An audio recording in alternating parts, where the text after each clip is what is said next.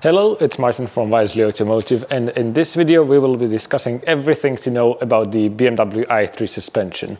It's quite often a very passionately discussed topic because there are many versions of the i3.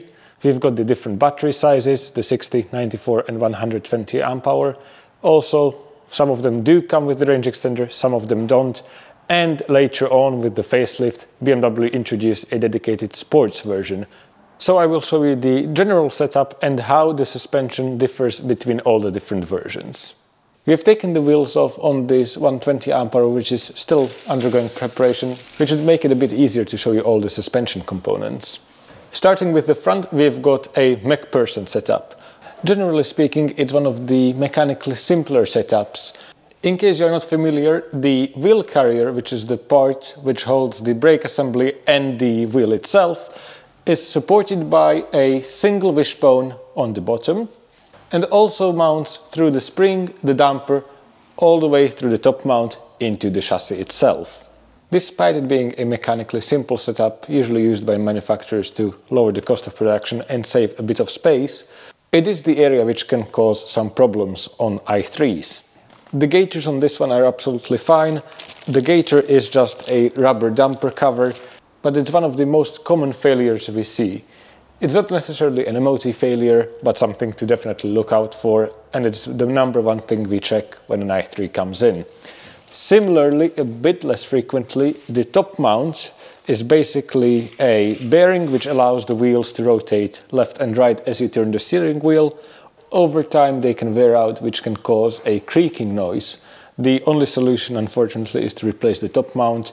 Both the top mount and the gaiters are not necessarily expensive parts, so most of the costs associated with replacing them is due to the labor, because the entire assembly has to basically come out. The last part to note here is the anti-roll bar, also referred to as the stabiliser. It's basically a rod connecting the left, right front suspension and the car itself. This means that in cornering it will try to keep the vehicle flat. And it's the tuning of all of these different components which determines how a car handles and feels to drive, but we will get on to just a second. Before we do that, let's take a look at the setup in the rear. We've got fully independent left and right suspension thanks to a multi-link setup. As the name suggests, the wheel carrier is held in place by multiple links or wishbones or control arms, and some of these do have a degree of adjustment in them, which is what gets worked on if you need to get the alignment done on any car. What's important for the purposes of this video is that with the left and right side being fully independent, if you hit, for example, a pothole on one side, it will not transfer to the other one and upset the balance of the car. Secondly, unlike the front where we basically have a single pivot point, and as the wheel goes up and down, it creates an arc movement. Here on the back, the whole purpose of the multi-link setup is that it keeps the camber angle, or in other words, the angle at which the wheel meets the ground, consistent, or in other words, the tire is always perpendicular to the road surface. And similarly to the front, the movement of the wheel is controlled by the spring and damper. Because there is no rear wheel steering, there are no top mounts to speak of, so no issues with that. And generally speaking, these rear damper covers seem to last much longer than the ones in the front and are usually trouble-free. I hope I covered all the basics, so let me get my laptop and we will take a look at all the part numbers across the entire i3 lineup. So now time to get the notes out, but before I go ahead with that, there is one important disclaimer to make. The main suspension hardware, so the wheel carriers, the control arms, etc., are all identical across all i3 versions. Those suspension components require the most expensive tooling, so it makes sense that BMW wants to share the same design and the same parts across as many cars as possible. With that out of the way, let's see how the range extender version differs from the fully electric one during the first generation, so the cars equipped with the 60 amp hour battery. Despite the range extender sitting in the back, the front springs are different as well. Front dampers and stabilizers are identical between the two versions. But on the rear end, both the damper and the spring are different on the range extender. Going one step up to the 94 amp hour battery, but still keeping with the pre-facelift car, we have got the same front suspension setup as on the 60 amp hour, so the range extender gets the different spring, but other than that, all versions are identical. Moving to the back though, it gets a little bit complicated. The fully electric version got a new damper but the same spring as the 60 ampere BEV, whereas the range extender gets a whole new set of dampers and springs, so none of those get carried over from the 60 ampere version. Now, let's get to the most important question, and probably one of the reasons why you clicked on this video if you are interested in these i3s, and that's the difference between the Pre-Lci or pre-facelift version and the facelifted version.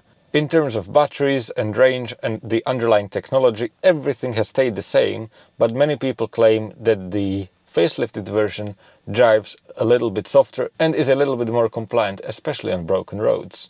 Well, what does the data say? The exact opposite, in fact. The part numbers are identical between the respective versions before and after the facelift. Given how much talk there has been on the topic, we cross-checked with actual cars, and from all of the ones we had, regardless of age and visually on the original parts, they were still identical between the facelift and the pre-facelift. Having sold about 350 i3s, what's our take on it then? Well, despite most of the part numbers being the same across the entire car between the generations, we do think the interior fit and finish, for example, or the manufacturing techniques may have to do with the slight improved perception of ride quality. That's because if you don't hear any rattles in the car, subconsciously it may feel like you are in a more solid, comfortable, better dampened car. An alternative explanation is that most people who bought the facelifts had the previous generation 60 amp-hour cars which have picked up quite a few miles over the years, and that means that jumping from an early build used i3 to a brand new one may have reflected on how the car feels to drive. Anyways, let us know in the comments what you think about the whole situation, and let's just move on because there is still a lot to explore. With the facelift, BMW introduced the dedicated S or sports version. Long story short, the entire suspension got retuned.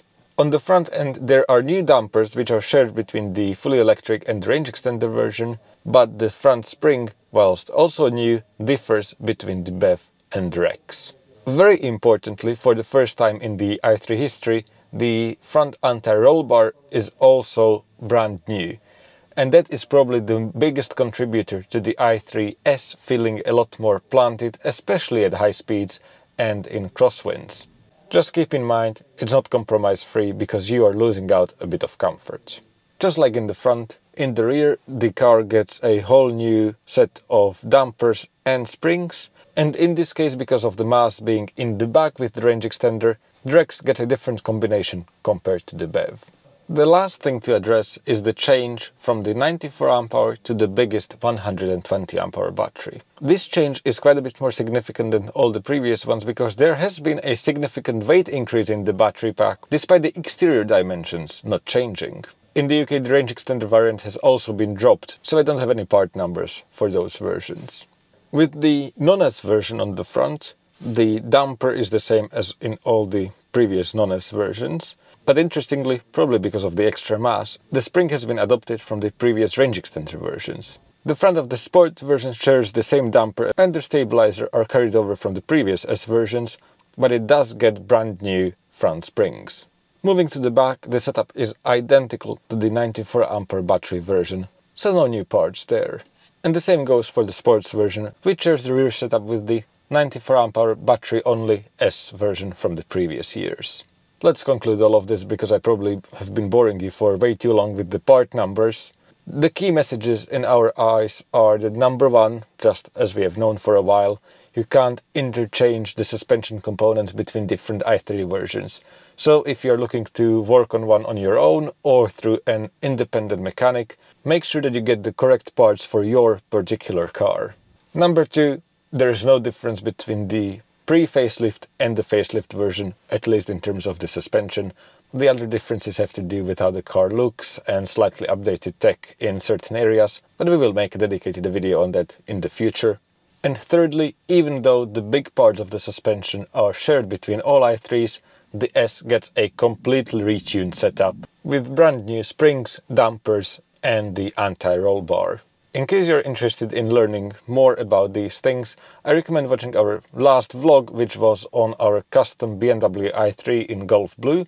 If you look carefully, that car is not an S car, but we have put the S-wheels on it with the wheel arch extenders as well.